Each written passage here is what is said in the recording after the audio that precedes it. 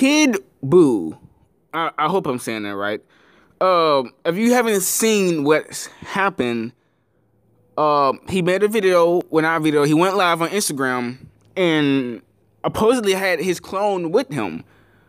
Like, if you have not seen that video, I encourage you to go check it out. I'm gonna let you see an image of it, but I cannot show the video. Here's a image of him with his clone, his supposed clone, and as you see, they do look alike. Like, I'm not sure if it's cloning or nothing, but like, yeah, I don't know what to say. But to say that you are a fake, a liar, and a cunt. Oh, yes, indeed, you've been cloned.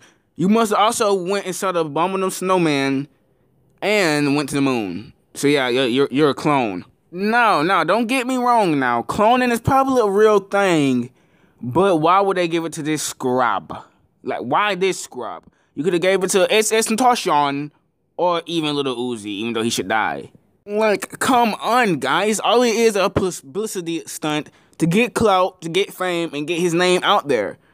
You guys are falling for what he wants you to believe. There is no cloning. He's just a twat. He should kill his own. Other news. I've been working on a Fortnite video. I had to take a break from that for a sec because I had heard about this.